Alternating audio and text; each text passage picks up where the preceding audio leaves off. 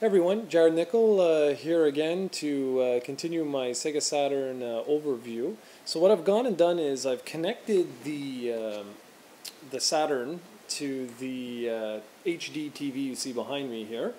It's not the greatest quality television in the world, but whatever, it'll do for our purposes.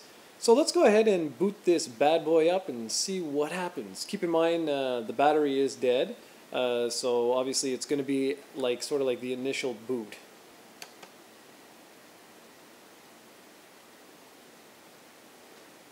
So yeah, this is what would happen when you would buy the system for the very first time. You have to set all this BS. But this is what would normally happen when you boot the system.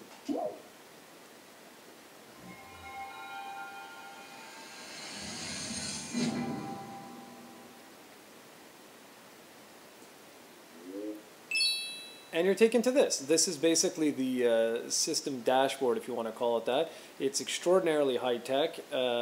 You can actually play music CDs like this. That's right.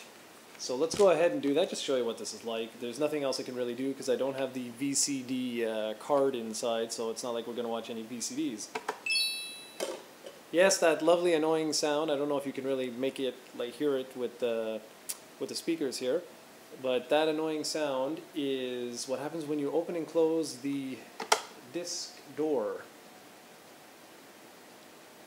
So that's standard. It checks the format, and then it goes ahead and it will tell you some information about the CD. You can play a song if you want.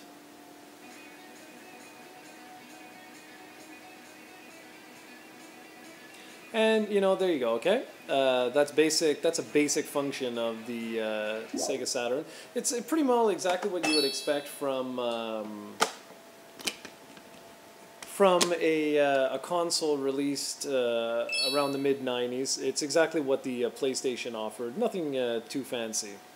Okay, so that pretty well concludes the overview of the Sega Saturn. I'm going to now focus mainly in on some of the games. I don't have too many you know, blockbusters here at the moment, but I think I have enough to show you guys some pretty neat stuff. Okay, so just keep on watching.